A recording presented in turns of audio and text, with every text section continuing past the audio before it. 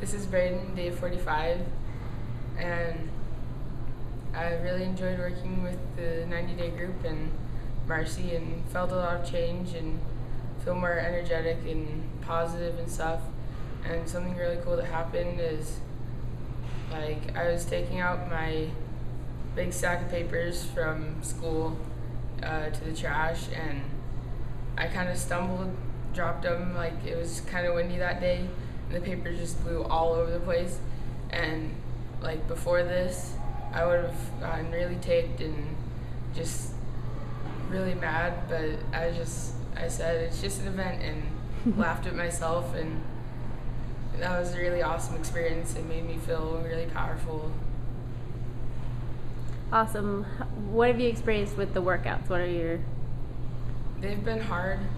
Sometimes I feel like I've kind of been trying to like not do the whole thing, like not push myself to level 10, but it's been good. Okay. And how about with the nutrition and how you've been eating? What's that been like? It's been pretty good.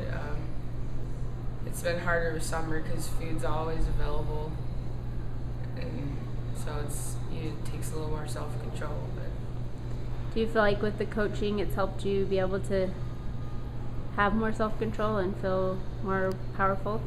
Yeah. Awesome. Okay, Braden, in 45 days, you know how much weight you've released? 20 pounds and 20.75 inches. Holy crap! How do you feel about that? That's awesome. 20 pounds in 45 days and 20.75 inches. Speechless. He's speechless.